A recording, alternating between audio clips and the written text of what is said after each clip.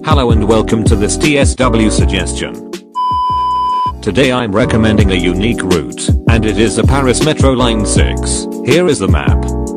In total on the line there are 28 stations and 13 kilometers of track. One of the things that make the Paris Metro unique is the turn-back loop at the end of some lines which allow a train to be operated from one cab throughout service.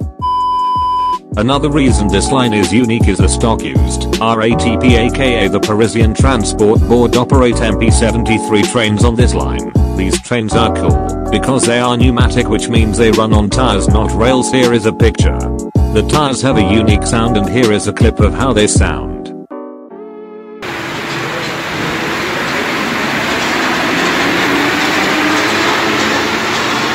Sorry for the crappy quality, I'm sure DTG will perfectly capture the sound.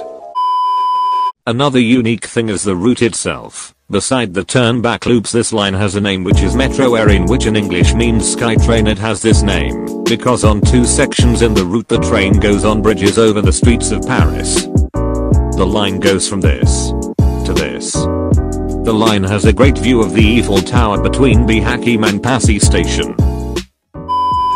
The station names are horribly wrong, but software will be software anyways. Thanks for watching, and be sure to like and subscribe, and check out the forums page, linked in the description.